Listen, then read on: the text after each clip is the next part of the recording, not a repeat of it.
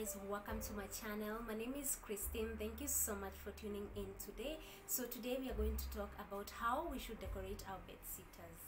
So I have done a few, like 2 videos before about the bed sitter. One is about the layout, how you should set up your bed sitter, and then the other one is I've tackled all the basics. So if you don't, or if you've not done the basics, and the basics I mean the bed, all the furnitures and all that, then you should go check that video. I'll also put it up here. But other than that, if you feel like your bed sitter is like flat or boring, then continue watching this video. So before even you know how to decorate, or I tell you how to decorate and items you need for your decoration, then you need to know the specific design style that you're using, or you will implement in your own home. And also with that, choose your color scheme. Putting down the basics, I hope there are neutral colors that can go with different decors. So choose your color scheme, and when you're decorating that, you can decorate with different colors from your basics to just maybe bring in the color if you want that, or you can still use the neutral colors if you want that. It will be so easy for you if you choose the color first before you go to purchase. What is a decoration without getting the decor pieces? So when you want to decorate, or when you want to know how to decorate, you need the decor pieces first, and I will talk about different decor pieces and how you should decorate with them in your bed sitter. So don't worry if your bed sitter is small or big, it should be beautiful, and that's what we want it to be, so that when you come back at home, it will be calming and beautiful and nice for you, and also for you to feel like you've put your touch in it. It's not like the same seats that everyone has in their bed sitters, or the same beds. When you put your touch with different decors, then it becomes more of your style and your taste.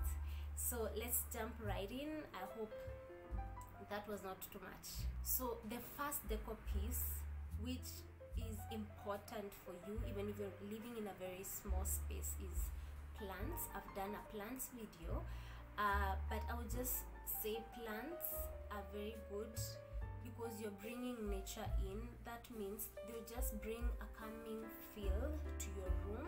An example, when you go to a place that has a lot of trees, it's very calming, it's very nice. So when you bring that to your home or to your bed sitter, that will elevate, it will make it look beautiful. And that's one thing that you can decorate with. You can choose a big plant and maybe 1 or 2 small plants. Don't overdo it because you don't want it to look like a jungle.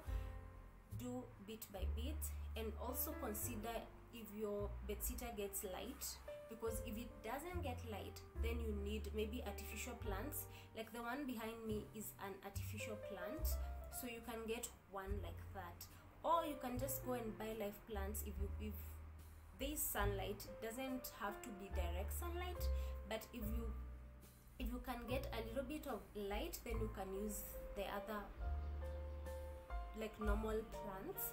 So where you decorate is important, because you just don't throw it anywhere. I would say like a tall tree, you can put it in a corner or near the TV stand if you have that in your bed sitter. If you have the small plants, then you can place them on a coffee table, on a stack of books, on a bedside table, just any surface that can be decorated. You can put that. It can be on your kitchen, like if you have like a table where you maybe prep your food, you can put a plant there, and that will elevate the space. So the next one is use the vertical space. This is important because most of the bed sitters are not very big, they're not spacious. So I would say decorate with maybe shelves that maybe are attached on the wall, or just standing shelves.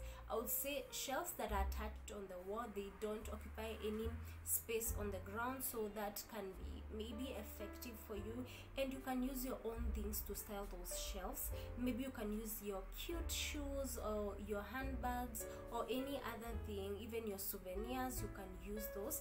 And also those shelves can be used for storage. You can use like cute baskets to decorate the shelves, and that is right on decoration. And I hope that's a tip that you can implement. If you don't have a lot of storage, you can get shelves put near your kitchen area and just stock up your cups, put your chopping boards, then throw a plant there or anything that can make it look beautiful. The other thing, using your vertical space, you can use nice hooks. There are hooks that these days there are many types. There are wooden hooks that I've seen that they look so beautiful. You can put them on the wall and maybe hang your bags, keys, or anything that you need to hang. You can do that. Those hooks are so cute. I'll just show you up here. And also you can use your hats. If you love hats or anything, you can use, you can hang your bag. But I like when people put their hats there, they look so beautiful. I hope you will try that. Rather than squeezing your hats with your clothes and they get smashed, you can hang your hats on the walls. And maybe that's a pop of color. If you have maybe a yellow, a red hat, a black, a brown hat, that can maybe look nice depending with the color choices you're going with. I hope that really helped. I hope you check on that and you use hooks. And actually, if you fear maybe putting hooks on the wall, those ones that need to be screwed in, don't worry. If you put that on the wall, you can patch that hole with a sparkle and then you paint over it.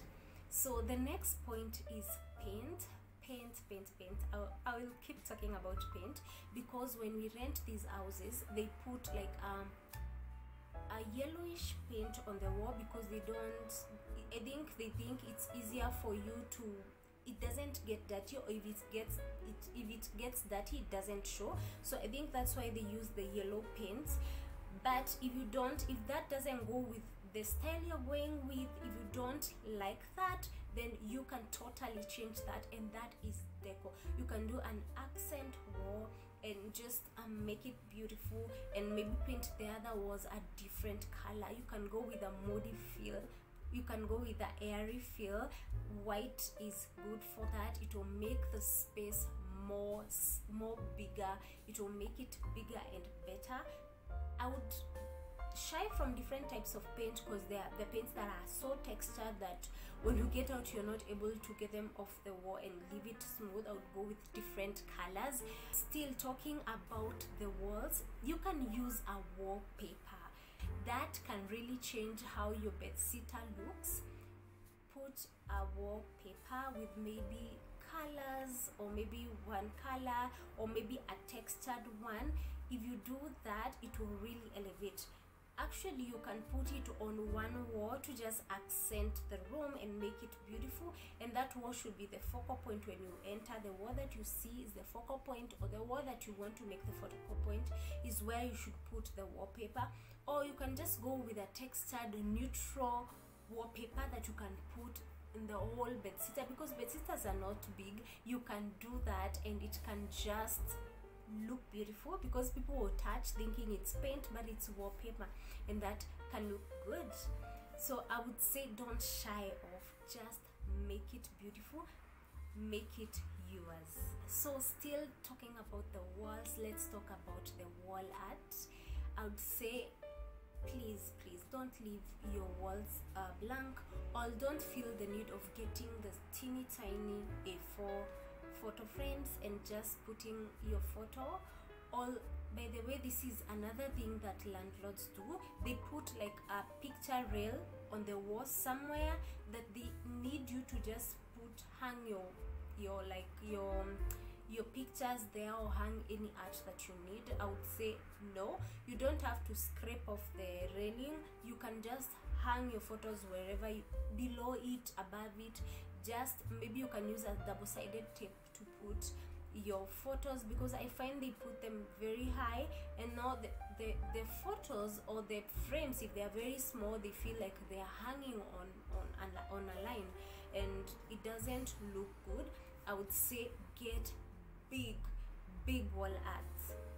Don't go small, please go big. It will make the room look bigger. When you buy small tiny things, they make the room look smaller. You can also go with a gallery wall. You can get photos, family photos, or you can get any nature photos, any photos that really like inspire you, or maybe a place you want to go, or a place that you've been. You can put those photos there, and you don't even have to put photos alone. There are people who put baskets, like the nice bowls, woven bowls, they put them on the wall, they look so good. So still, depending on your style, if you're going with this bohemian style, then you can use the macrame. Is it called the macrame? You can use the macrame, you can use the woven like bow basket on the walls, and that can make your room look beautiful. It doesn't matter where you are. I always say that make that place beautiful, make it memorable for you, make it beautiful in such a way that you would always feel at home when you enter in that bedsitter. You always feel at home. Just put your personal touch and you will love it. So if you want to be more fancy and you like that style, put a divider. I'm not saying a curtain or a sheet. There are cute dividers right now, and one of them that is more efficient is a bookshelf, a big, like a long bookshelf. You can put across your bed, then you can store your plants, you can store your books, your extra books, you can put baskets, and that's a divider, but it's working as a storage, a beautiful place where you can decorate your vases.